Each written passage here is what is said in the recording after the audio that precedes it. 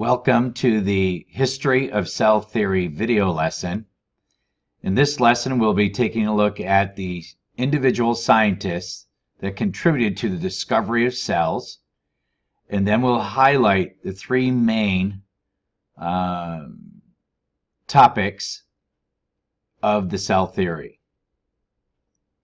Let's start off with the history of cell theory. And the first scientist that contributed to what became known as the cell theory was Robert Hooke. He did his work between 1635 and 1703, and he was the first person to see dead cells. He did not actually know what he was looking at, and what he was doing was studying cork under the microscope, and he thought cells were empty. Antoine von Leeuwenhoek was the next scientist to contribute to the discovery of cells, doing his work between 1632 and 1723. He was the first person to see live cells, and he invented the first microscope, which was handheld, and it had approximately a 20x magnification.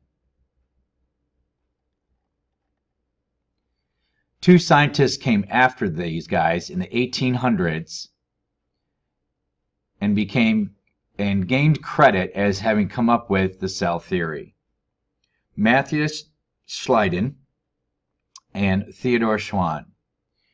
Schleiden worked with plants and Schwann worked with animals, and together they came up with what is known today as the cell theory. The cell theory, the first main point is that cells can perform all life processes. These life processes include synthesis, which you may remember is to build, reproduction, in other words, make more of themselves, respiration, the process of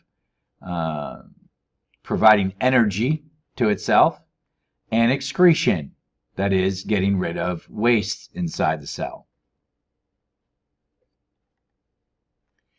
The second main point of the cell theory is that all organisms are made up of cells.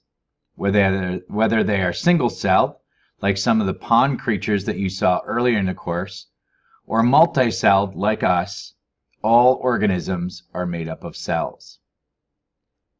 And the third main point is that cells only can come from other existing cells.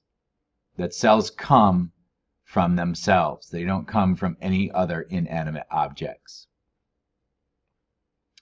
This will do it for the History of Cell Theory video lesson, and this will of course lead us into our study of cells as we look at cell structures and their functions, among other ways in which cells transport materials in and out of themselves.